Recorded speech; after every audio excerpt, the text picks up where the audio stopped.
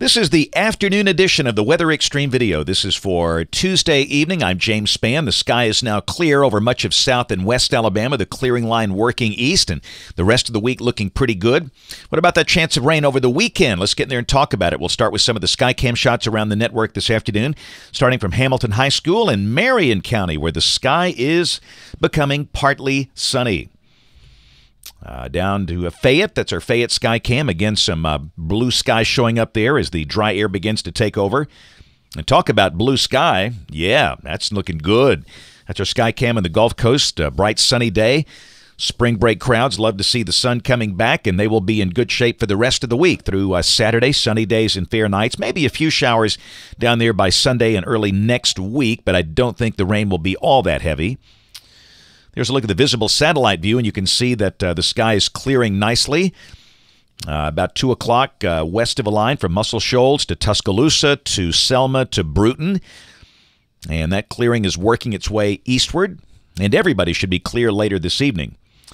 Temperatures are cooler than average, but not as cold as yesterday. At least we're moving in the right direction. Most everybody in the 50s, Birmingham 52. We'll expect to be in the 60s tomorrow, and hey, how about mid-70s by Friday?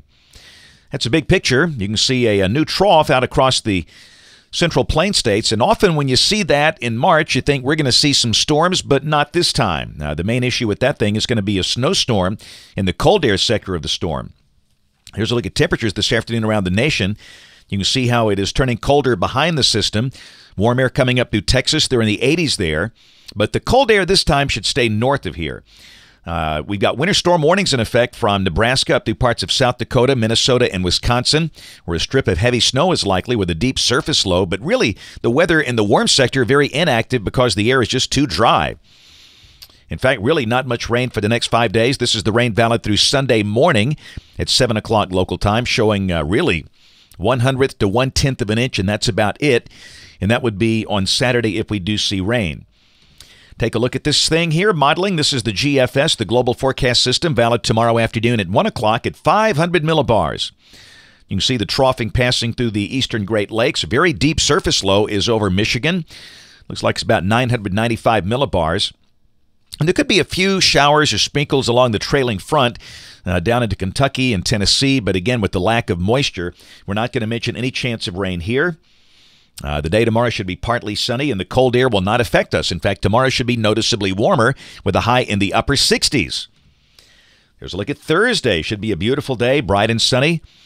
We start the day in the low 40s, the high, mid to upper 60s. Should be hard to find a decent cloud in the sky.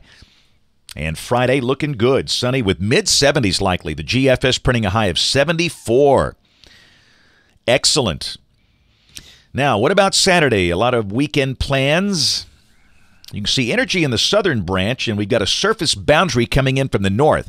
That's a cold high north of Montana, and this is suggesting there could be a few rain showers about maybe north of the state, over North Mississippi and parts of Tennessee, around Memphis and Jackson, Tennessee. But really, this is suggesting a pretty decent chunk of the day Saturday could be dry.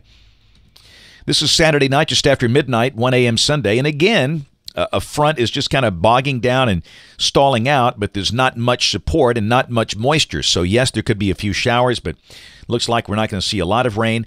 And this is Sunday, and the cooler air tries to push in from the north as the surface boundary edges down toward Montgomery and just kind of stalls out.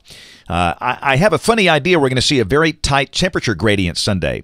Up in the Tennessee Valley, they might see a high of about 50, but Montgomery and Point South could see a high of about 70. For the Birmingham Metro, we might have a hard time getting out of the 50s. Sunday could be noticeably cooler with a pretty good north breeze. I get the idea that's going to be the case. And again, there could be some patchy light rain, but nothing heavy. This is Monday. The front is stalled out near US 80. Rain will continue mainly over the southern half of the state. North Alabama should be cool and dry. And if you're beach-bound next week, notice the chance of showers Monday. And this is Tuesday, a week from today. We go dry. Gulf Coast dry. Alabama will be sunny, but cooler than average. Highs in the low 60s and lows in the 30s for us Tuesday of next week. We'll check the end of the month, March 31st. Hey, pretty good-looking trough, a deep surface low that is located west of Chicago, 987 millibars. That would be a blizzard for Minnesota if this is right. and a band of showers, maybe some thunder down here. Not so sure we see any severe weather, but hey, it's the end of March, 1st of April. You have to watch those things. And we'll see if there's any consistency in this idea. And then this is April 3rd. We are dry and seasonal, if that's right.